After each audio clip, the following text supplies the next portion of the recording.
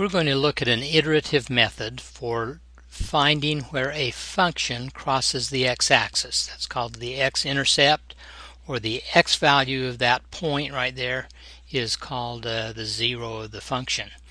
Now the example that we're looking at is x cubed plus 1. It's clear in this case that that value is a minus 1. But suppose we were looking at a function that it was hard for us to discover from algebraic or graphical means exactly what that point was, and we wanted a scheme that would get us closer and closer to it. Here's what Newton suggested. He said, look at it and try and make a reasonable guess. So we'll guess x1 is equal to a negative 0.5. Okay, not a perfect guess. I mean, if we had guessed exactly right, it would be a negative 1. But Newton said, okay, look at that particular point. Just so we can keep track of things, we'll build the point in the plane called B1 that has x1 and 0. So there's that point. The x value of this B1 is our x1, and we can see that it's just not quite right. So here was Newton's scheme. He said, build another point. We'll call it A1, which has x1 as its x value and its y value being x1. Okay, so there's the point on the function that has the same x value as our first guess. Newton then suggested build a tangent line. GeoGebra will allow us to do that. Let's go through that point and tangent to that curve. And look where that tangent line crosses the x-axis. That point right there is going to be our new x2. It's going to be our new guess. We're going to build that in the following way. x2 is going to be equal to, because GeoGebra told us the equation of this line, we can just look at that equation and say, well, when is y going to be 0? When does this line cross the x-axis? That's when y is equal to 0. That'll be at a negative 1.25 and 0.75. Okay, so that's our x2. Let's plot B2 just so that we can see where things are going here. B2 will have an x value of x2 and a y value of 0.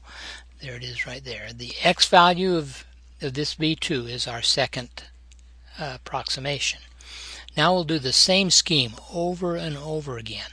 With that new guess, we'll find the point on the function. We'll look at the tangent line, and that new tangent line crossing the x-axis will be our new guess. So our x3 is going to be x2 f of x2.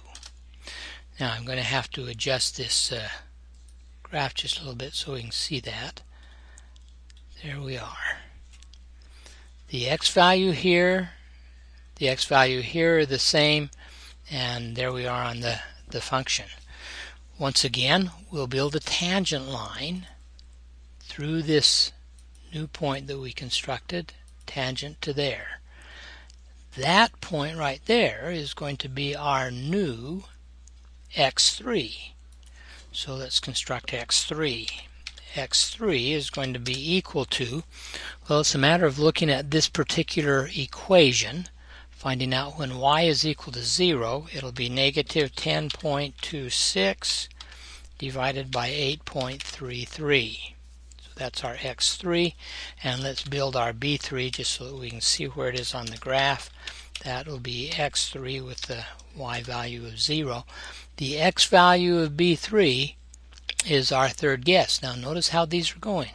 We're here, then we're here, then we're here. Notice we keep getting closer.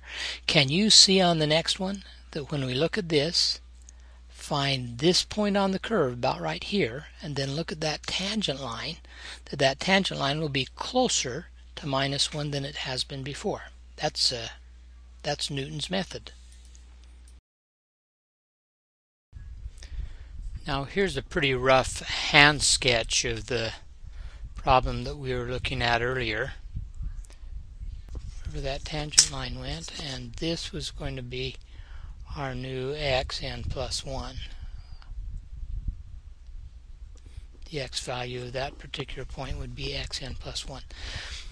Now in this case, when we're looking at this particular function, xn plus 1 is going to be equal to whatever our previous guess was, xn, minus xn cubed plus 1 divided by 3x n squared. Okay, that's Newton's method for this particular function. John Hubbard asked the question if Newton's method would work well for the complex version of a function. And so here in the complex plane, the domain of this function, it's known that z cubed plus 1 really has 3 roots. -1, a half plus approximately 8.66i, and a half minus 0.866i.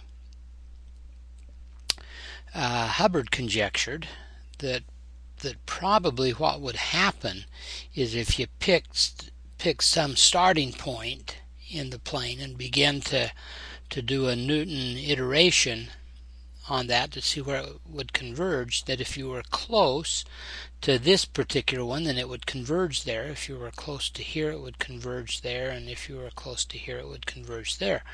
So in other words, he argued like this. He said, suppose that we took this angle halfway between those 2 points. If we took the angle halfway between these 2 points, that would put us right on this line. And if we took the angle halfway between these 2 points, somewhere around in here, I guess. This one probably really. So 3 regions, Hubbard conjectured any starting point in this region would probably converge to here, and a starting point in this region would probably converge to here, and any starting point in this region would probably converge to here.